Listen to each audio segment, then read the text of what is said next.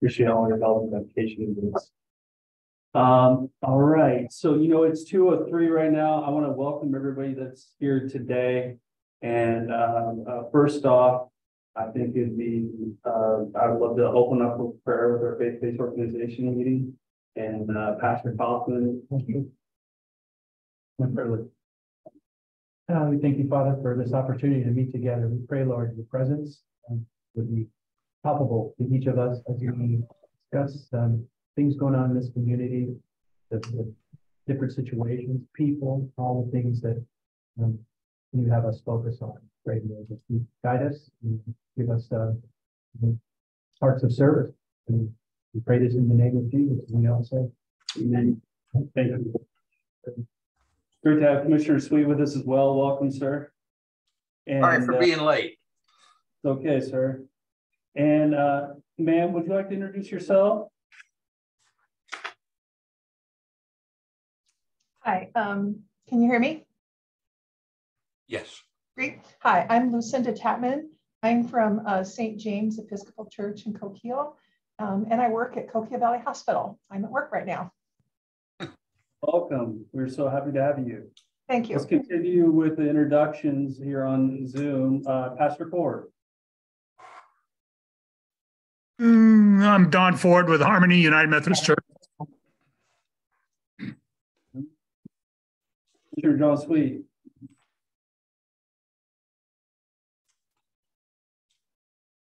Welcome. And Councilor Drew Farmer. Hey there, I'm Drew. I'm a Coos Bay City Councilor, and I sit on the House Bill 4123 work group. Thank you all for meeting on Zoom. And then I'd like to also introduce our other stakeholders here this afternoon, starting with Mr. Kaufman, and we'll go around. I'm Dave Kaufman from Salvation Army. Dennis Smith. Eric Lindsay, First Presbyterian Church. Beth. Barb Miller with the Deborah Center. Christine Sylvester with the City of Coos Bay. And my name's Andrew Brainerd, Director of Personal Response for Coos County and especially in Coos Bay North Bend. So it's great to have you all here today. So there's some key things I'd like to look at today within our group. And one of the things I'd like to touch base on is if you have any key projects that you're working on right now, so our group knows what's going on. And then also, if we don't have many projects, maybe we can come up with some ideas on projects within the hour and look at our top 3. From there, we can look at it and see what it would be funding wise to accomplish those goals within the faith-based stakeholder. So I would like to open it up to anybody that would like to speak first.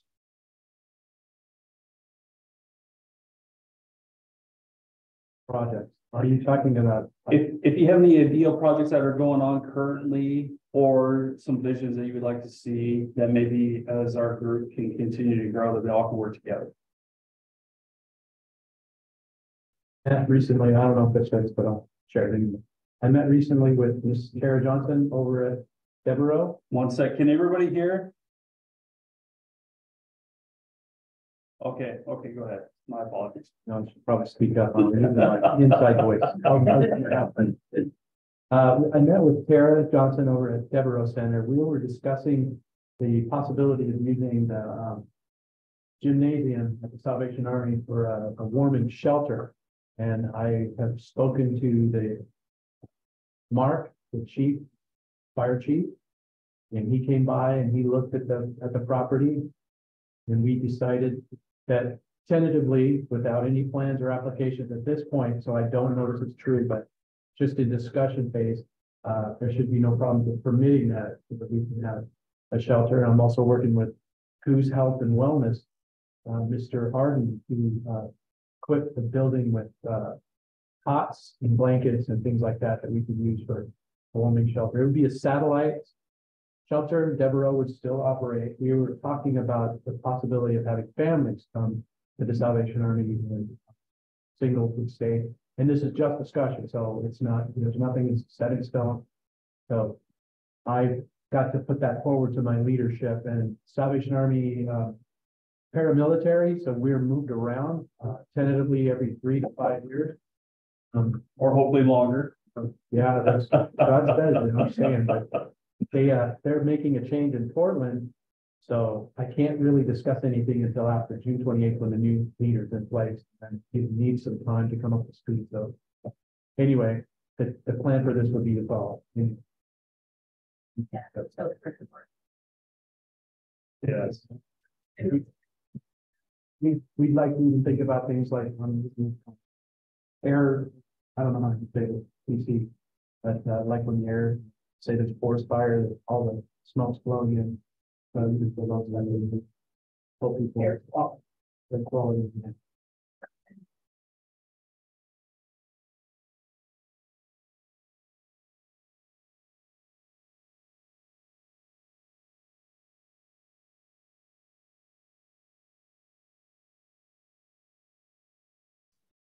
Excuse me, we've lost sound. Oh, can you speak up a little louder? My apologies. Yeah, I was asking whether or not they had begun to sort through some criteria when they would make that satellite warming center available. So actually, just from the state of Bay, we actually have a warming center policy established. That's our chief worked on that. And Tara, that's what they operate under. Of course, I don't remember the degrees. I wanted to get my 36 there. Just because the wetness factor we have here brings us to the term, it feels colder than that. So there, and then I think there's also weather events that need to trigger the policy. And I want to say, if I remember correctly, I want to say that the warming center was open 8 times. I heard that too. Maybe Compared to the average of how many? 45. It was a long, cold winter. Yeah. All right, so maybe possibly looking at in June, more movement in that direction. Then after June, he doesn't arrive, but the leader doesn't arrive till 28th. So after getting arrives and give him a couple of weeks to get in place. All right, we'll be praying about that for sure. Yes, please. Yes. Anybody else would like to speak currently what they're working on or business? Eric, Pastor Eric. Yeah, I could share that we are currently, as a board, a church board, looking at mimicking the Harmony Methodist Church form of transitional homes that pair with Devereaux's Homing Village model, doing 3 little either pallet homes or maybe a little bigger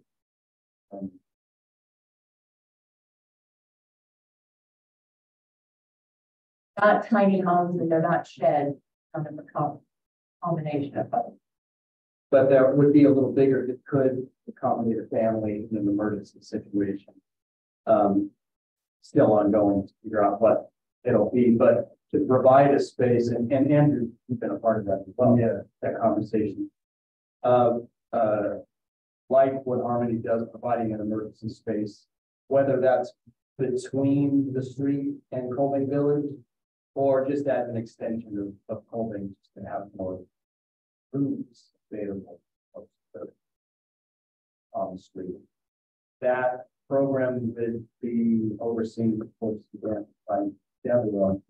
And we're currently at the stage where Tara and us are putting a little agreement together as to all the ins and outs of what their life look like. And if our board and Deborah can come to a consensus there, then we'll pitch that to our insurance company. And but everything works good there, then we'll pitch it to our congregation. Not to get necessarily to get their vote on it per se, but we would like for them to support this idea, which I think that they will, but our board will be voting on it hopefully very soon. The only challenge right now is that I can go on a 3-month sabbatical at the end of July. So we probably won't be moving forward on this. But we could be making decisions on moving for that dice. Like all the programs that we've spoken to, the county, Yes. to the city of North Bend, Devereaux, different grants are available from Presbytery, which is our regional church body, as well as just our local church. It seems like there are a lot of resources, but I'm sure we'll want to have whatever else. That's the basic idea. So one of the two things I want to add to the conversation here. So if you're a church or somebody that's looking, I know Pastor Porter's probably been in talks with these before as well.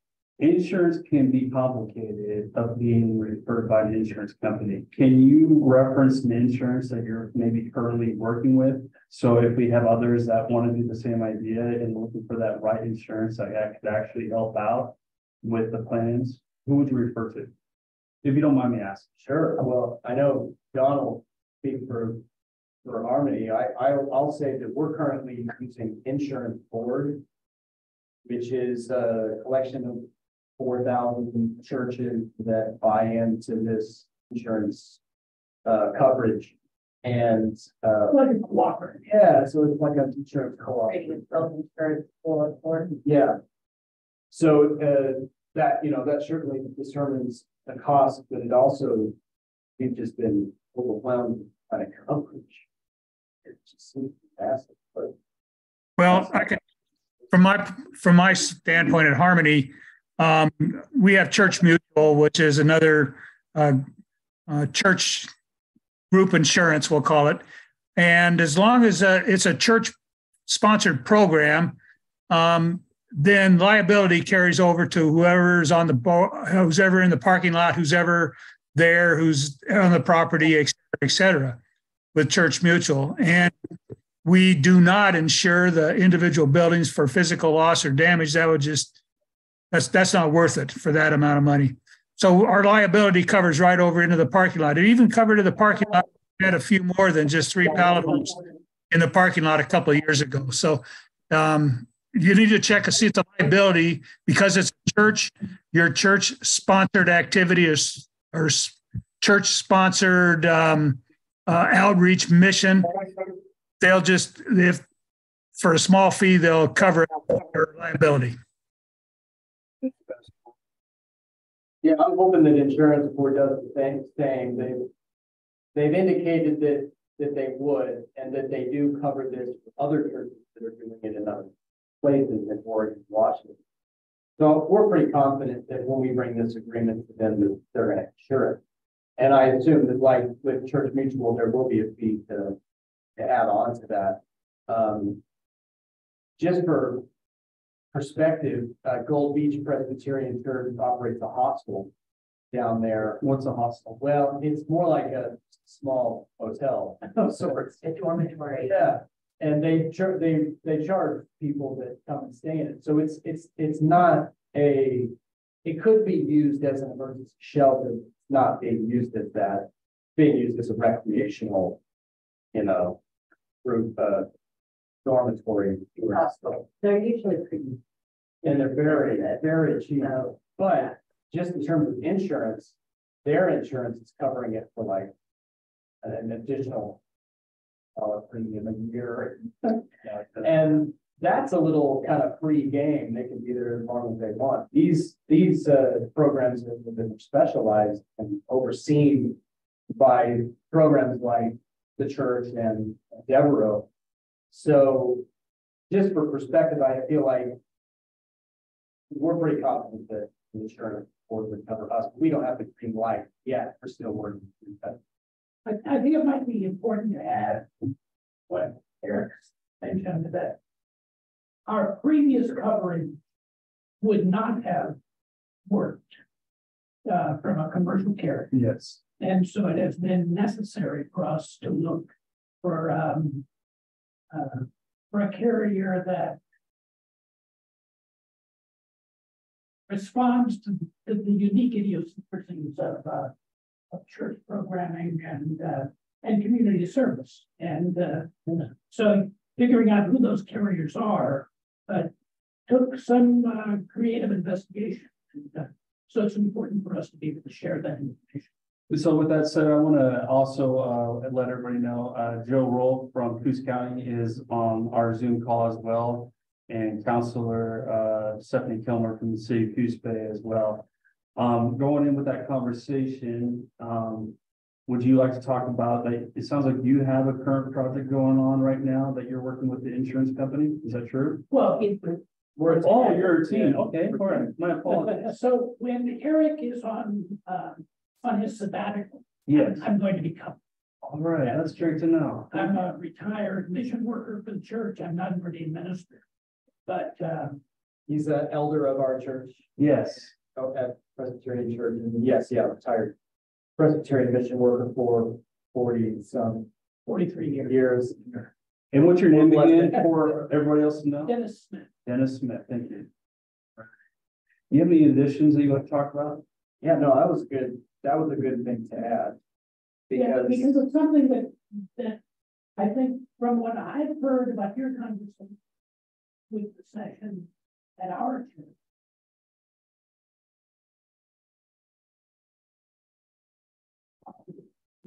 Right. And that's just the reality.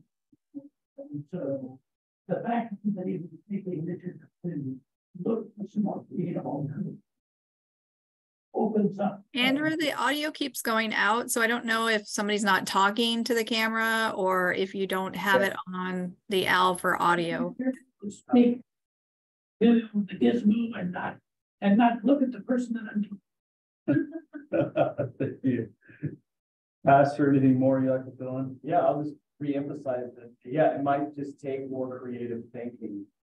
If you're able to do something like what we're looking into, what Dawn and Harmony have already been doing for quite a while, it does take some thinking outside the box that we're looking into, and we're happy to have a lot of support now. See that support, we can make that a reality. Well, thank you. Ladies, you want to bring things to the table, or should we open up to our Zoom? Okay, we'll open up our Zoom. Let's start with our correct me from Coquille. What's your name again? My apologies. Lucinda. Lucinda, welcome again. Thank you. About yourself, and then talk about if you have any current plans going on right now, or you can think of plans for the future for Coos County. Yeah, no, we really don't right now. We're transitioning to a new clergy. So, and our previous priest was only with us for less than a year. So we've been kind of going through a big transition actually over the last 3 years or so. And one of my goals today was just to find out what was going on out there in the faith community and to be able to bring that back to our congregation and see how we can help, how we can join with other teams to move this forward to help our homeless brothers and sisters. Thank you. From the conversations that we've had already, do you have any great ideas that you'd love to see within Coos County that we might not have right now? Great ideas. I keep hoping there's somebody smarter than me that's working on this problem, but it doesn't really quite seem that way. It seems like the real solutions come from the grassroots level, but we need financial support on a bigger level. I guess our big idea, or what our concern is, at least in Coquille, is that we, as other communities, have seen an uptick of unhoused people. And as I said, I work at Coquille Valley Hospital, and it's definitely an issue for us in our emergency room. And what kind of service where we can refer these patients, these people to that don't have anywhere to go, that are unhoused. So I wish I had some better ideas, but I don't. I just want to be able to help others who've got a better plan developed than we do here in Coquille, because I don't think there's much of a plan here right now. And this might be carrying off our meeting conversations, but some of the things I'm curious about without crossing the HIPAA line, how many homeless from your hospital do you average a day or by month? And are they from Coquille or are they spread out from everywhere? There's a mixture of patients. Some people are passing through, if you will. Some people that they run out of resources, and this is where they run out of gas money, and they end up here and they get sick and end up in our emergency room. I would say conservatively, we're looking at 4 to 6 people a week that we see, and we just don't know where to resource, to be able to send these patients to. The Devereaux Center is certainly a place that that we're aware of, but that's really the only place that we know of to be able to refer these people. And then how do we get them there? That's another piece of the problem, is getting them from Coquille to there is an issue, and resources are limited. I think the faith community in Coquille, I'm hoping to bring those people together and come up with a plan, even just a transportation plan to help these people, be able to access, more resources in Coos Bay and North Bend, because it's a real problem for folks here that are on very limited, incomes. They don't have the gas money. You could be our voice of stakeholders for Coquille, and we appreciate what you can share among the other congregations. If you have time, please, with Coquille as well. Right. Again, this is being recorded, that we've been able to share it to people that would like to know what happens as well. I hate to put Barb on the spot on this, and she's very new in her position, but the question she had brought up is very interesting. Has it ever been brought up about the transportation of people from Coquille and services of the Devereaux Center? Yeah, to my knowledge, the van that we have is local. So we will pick people up at various places throughout the city and bring them to the Devereaux Center. But I will be talk to the executive director about this to see if there's a way that people can be brought here. I also wanted to mention, have you ever heard of the Gospel Mission? Yes. Okay, that's another resource aside from the Devereaux Center, where they meet they're not as low barrier as we are. Okay. If they meet those minimum requirements, then the mission is wonderful resource as well. Okay. All right, thank you. So your van is like local Coos Bay, North Bend? Yeah, it typically runs throughout the 2 cities. Yes. But she's going to look into it and help you out as well, and she's going to speak to Tara, the executive director. Wonderful. So, wonderful. Thank you for sharing that information. I appreciate it. Yeah. Well, you can reach me at Coquille Valley Hospital. Most people know me here. Just ask for Lucinda. They'll know I'm the only one. Lucinda at Coquille Valley Hospital. Yep. Okay, I'll be back in touch with you. Thank you very much. That would be great. Thank you. Pastor Don Ford. I'm still here. Would you like to share anything that you have currently going on, or a little bit of vision for a few minutes? You notice I said the key word for a few minutes, and I love you very much, buddy. But I just want to keep it, you got all the knowledge there. But do you have some key things that you think that might be incredible work that we can have in Coos County to look at? I think the best thing that we could do as a group, stakeholders that we are, is to make sure we each have a Band-Aid for the problem, because none of us are going to solve the big overall problem of homelessness and that kind of thing. But we sure need a lot more Band-Aids where people can go overnight for 2 or 3 days or even a week at a time. To try to transition to something else to get the services they needed, whether they have a problem with drugs, alcohol, mental illness, or whatever the problem is. But we need more, I just call them Band-Aids because they're not going to solve the problem, but it's going to temporarily house them or put a roof over their head of some kind. And that's the whole project of the 3 pallet homes. I wouldn't mind getting another 3, but we'll see what happens on that. And so one of the key things we want to do is if you had the vision, also figure out a budget of how much it would cost. Because we work with a resource called Rock, and they are planning on helping us contribute to projects that we would like to see. But they want to also see what the cost will be as well, key things. So that's another thing to think about as we talk about it as well. I would like to open up to our city and county officials as well. Maybe if you are willing to give a little report of what's going on with the county, within the city as well. And Commissioner John Sweet, would you mind taking the floor and talk a little bit about what's going on within the county?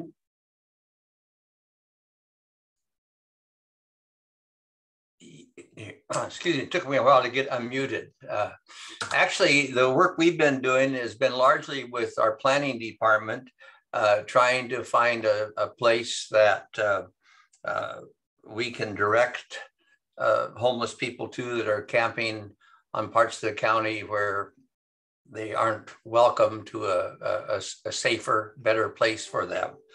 And frankly, despite all the land we have, there's a lot of land in this county. Not much of it belongs to us.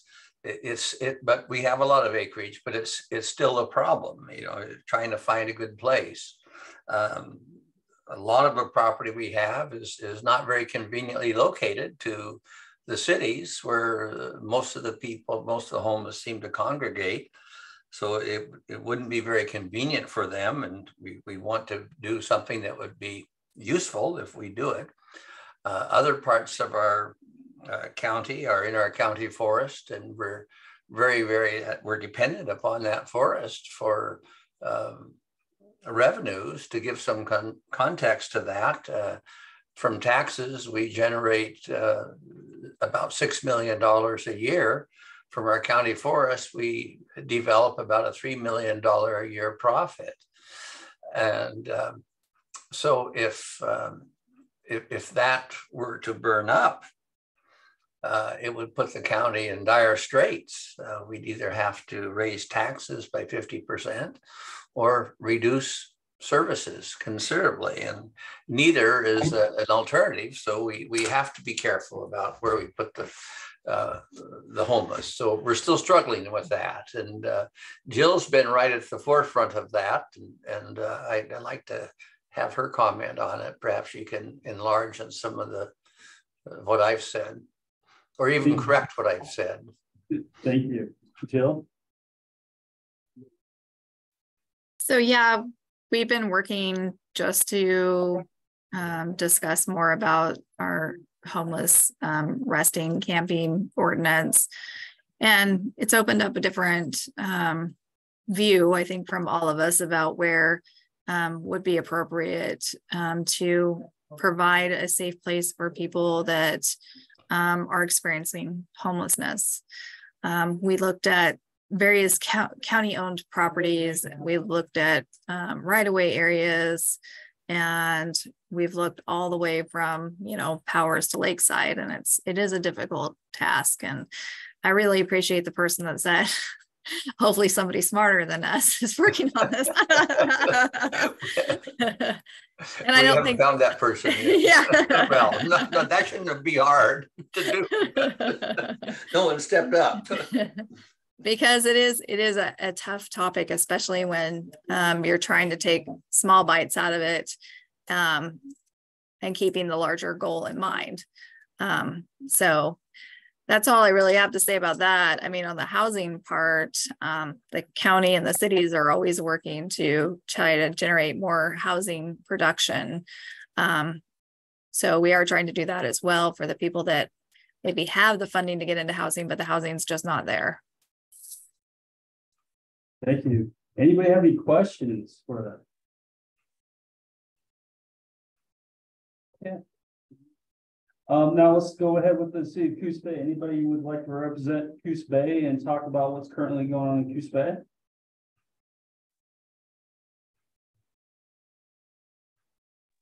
This is Drew.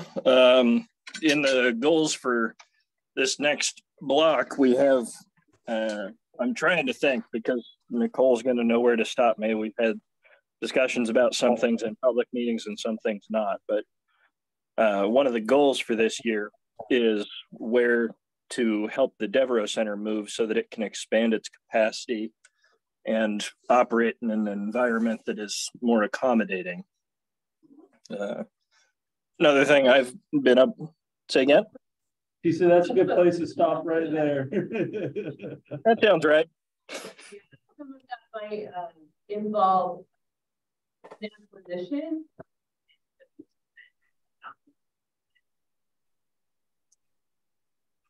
Solidify what that looks like, which they impact the cost of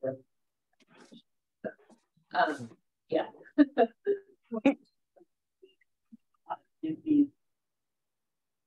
Yeah, I mean, that's always going to be an issue.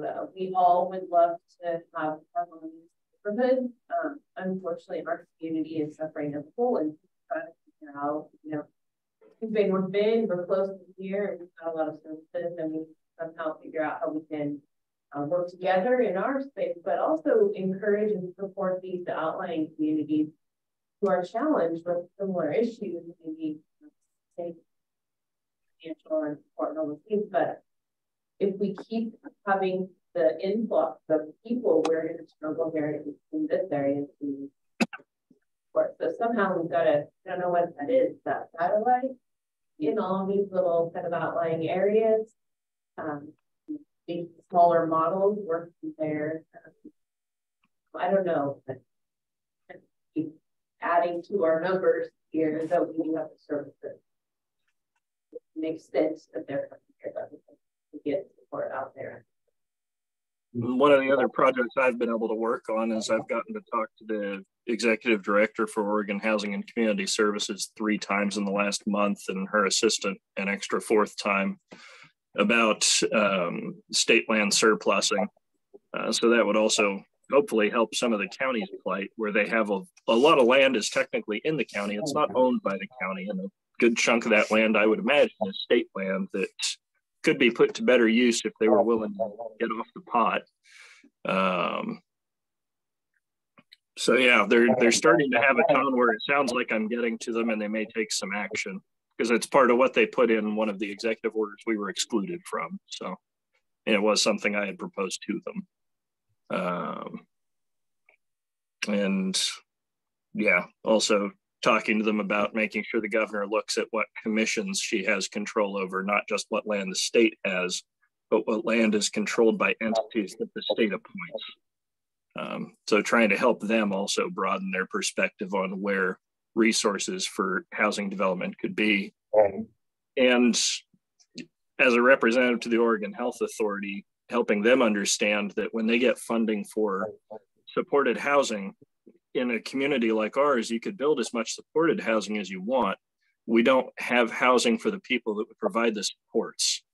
So trying to get some of these entities to broaden their perspective that it's not just making things we call supported housing, but also ensuring there's somewhere for the medical staff, the nurses, the doctors to live. Otherwise, those folks aren't going to get supported. You'll have just built a thing that says supported housing on the door.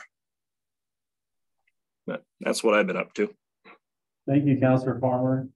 Councilor Kilmer, do you have any word for the group today?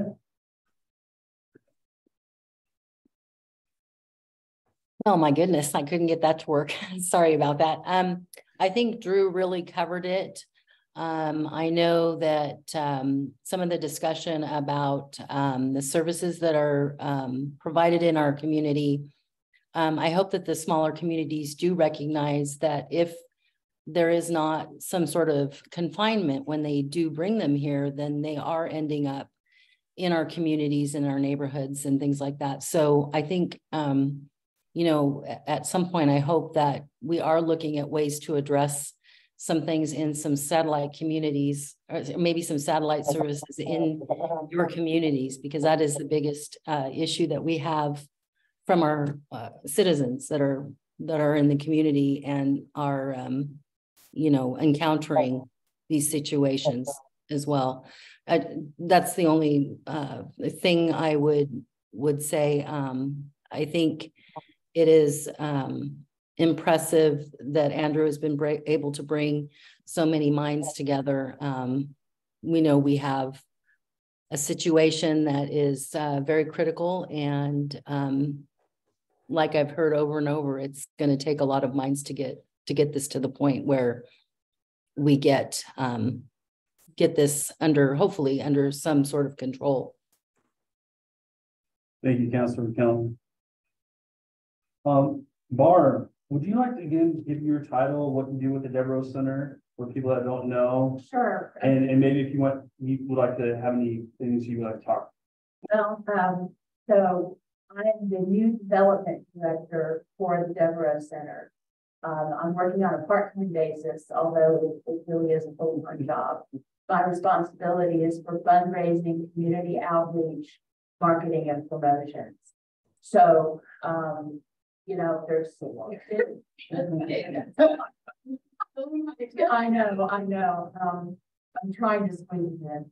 But you know, as you may be aware, Devereaux Center isn't just the center that feeds, clothes, and takes care of daily folks that come through the doors, but we also have 3 supported houses with a 4th one on the way that will be an adult foster care for mentally ill, old house 5 people.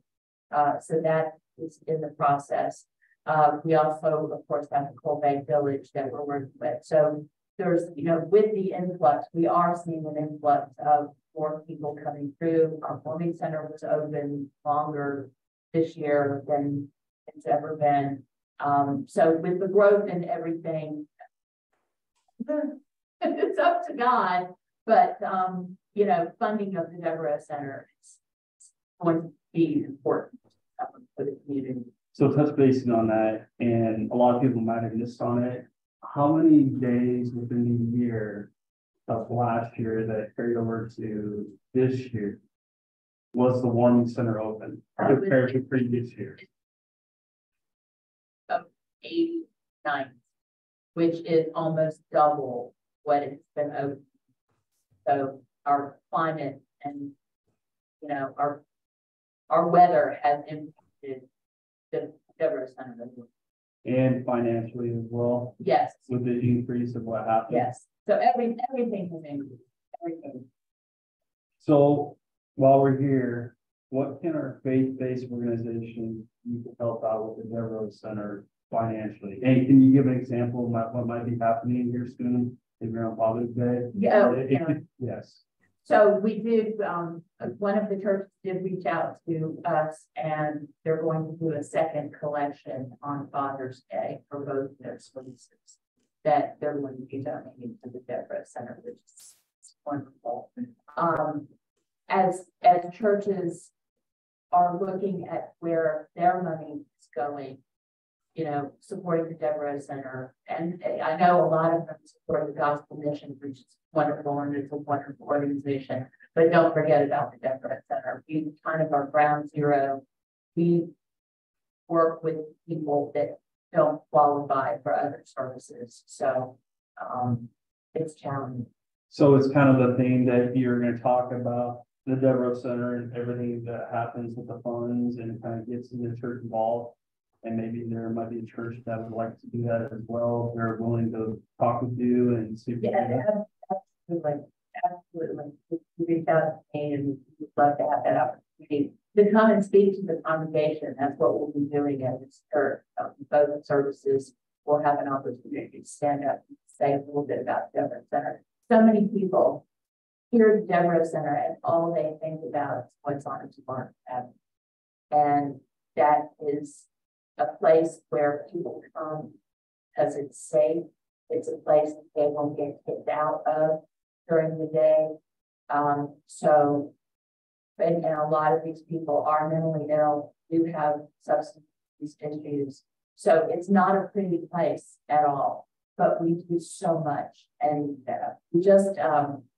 we just celebrated a 1-year anniversary for the BKB project, which every other Tuesday, there's a group of medical professionals that are in the health mental health, behavioral health, spiritual, and medical. We have a medical doctor, and this group has grown from 6 providers to 20 providers. They come every other Tuesday, and it's a mobile unit. They come, they take over the Devereaux Center, and it's a place where people can come in and get their wounds treated. They can talk to advanced health. They can talk to Bay Area First Step. There's representatives from many, many different providers that are all coming to the center. And I think that's what's important to pay attention to is this group of people, and I learned this from you, Pastor Don, you can't make appointments for them to go anywhere. You know, they're not going to make doctor's appointments. They're not going to stay on top of their medications. They're incapable of it, doing it on their own. So this is a very important thing that we're also providing, and hopefully it will continue to expand. It really has expanded over the last year. We've served 200, I think it was 238 different patients in 50 visits. Anybody have, go ahead. Just one other thing I wanted to mention when I was doing my volunteer work and talking to various pastors, one of the things that came up was a wish list of some sort of software that could capture people that are coming through your doors and asking for things and make, you know, I know a lot of churches, there's a lot of scammers out there, unfortunately, and churches want to have a good feeling when they give gas money and know that this is not somebody that's just taking advantage of them. So we're talking with Advanced Health, who has a blanket, they have a software that's called Unite Us, and they have blanket usage of it. So there's user fees that are involved. And I'm going to be getting that demo soon. We're trying to adapt it where all the churches in the area could utilize this software and keep track of people. So we're very excited about that. That's just in the beginning stages now. The demo of that. So talking about the beginning stages and when we decide to move again or down the road, I think it would be appropriate for the stakeholders to know about that program so we can have it in a meeting and discuss it, and then we can spread out to the other churches. Yeah, I think that's great. Yeah. Actually,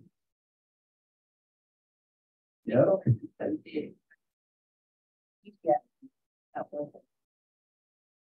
So I have my hopes. The person I'm working with Advanced Health, she feels like it's going to be a good solution for us. So I don't know that. Any more questions for Barb? Yeah.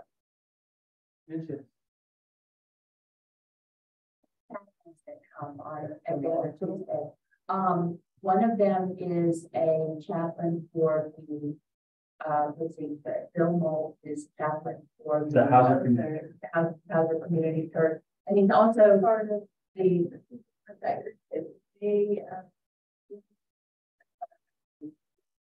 it's the mobile response team. Mobile response team. So we have him there, and there's another chaplain that comes.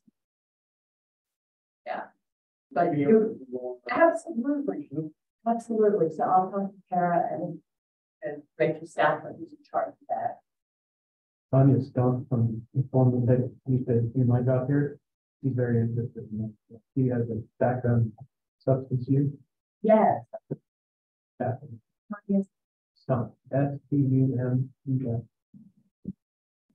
Hi, Barb. This is Lucinda from Coquille again, and I'd be interested in talking to you. Maybe we can talk offline about the possibility of St. James hosting some type of medical clinic screening I've got a hospital full of nurses, and we've got like 14 providers that work for the hospital now.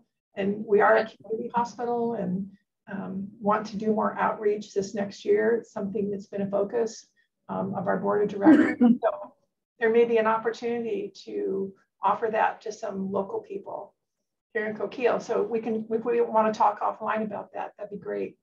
Be happy to and I'm certainly not in charge of it, but I can put you in touch. I'm sorry, you were breaking up there. I didn't hear you. All right. Yes, you and I will talk, and I'll put you in touch with the people that perfect. Okay, thank you. Great. So one of the key things that I'd love to see, unless anybody has additions, come out with a plan. Come out with a plan that you're currently working on and you'd love to see. Send me it by email. And then maybe if you get some kind of quote of price what that might cost, that maybe our grant funding can help out. That would be a key thing to use as well. And one of the other things I'd like to open up to the group that is here today is my question is, would our stakeholder group like to work every 2 weeks, monthly, or quarterly? So I like to open it up with a group to see what they would think.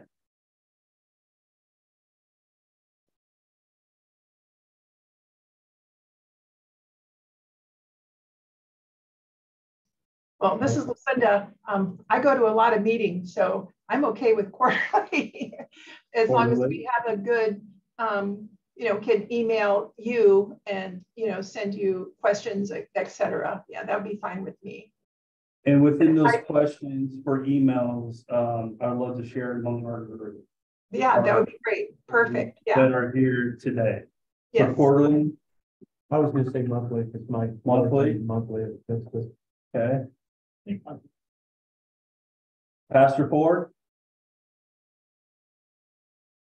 Monthly at the very most at this point. I do boards myself, so. Okay, with the census monthly, and if you're not able to make it to, these will be recorded and you'll still be informed, but I think we'll have it monthly.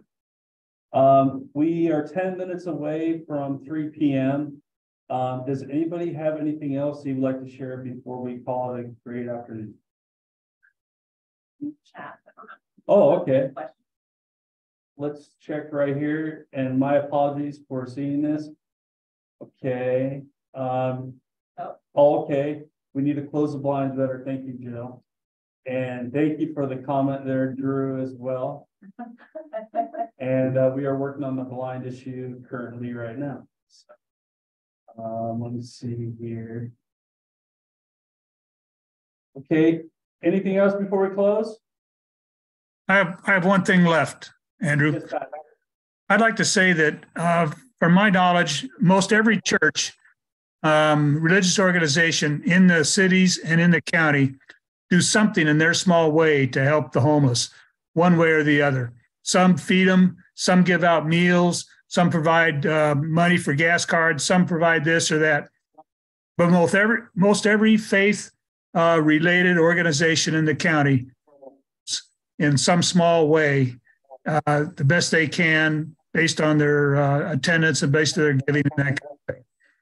So it needs to be remembered that the faith-based is an integral part of helping in the long run with the number of problems or the number of things we face in the community. Just want to say that.